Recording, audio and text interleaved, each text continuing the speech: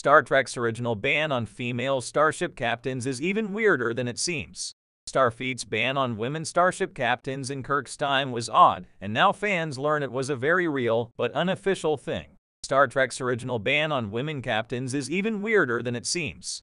As the Star Trek mythos has grown and developed, certain aspects of it have not aged well, and its ban on women in the captain's chair is one of them. And debates have raged for years over how to reconcile it with Trek's utopian future, but in Star Trek Missions N-5, fans learn it was a real thing sort of.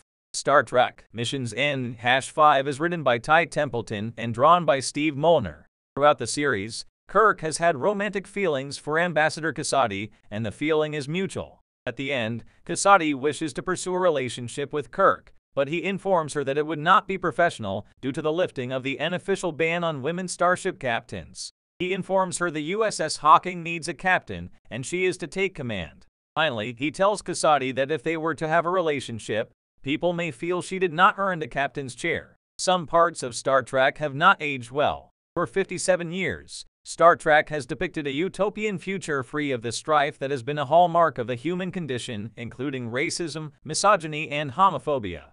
Yet in Star Trek's third season, in the episode The Turnabout Intruder, Janice, a former lover of Kirk's, famously tells him that his world does not allow women to be starship captains. The line flies in the face of everything else fans know about Star Trek, inspiring passionate debate among fans over what it means.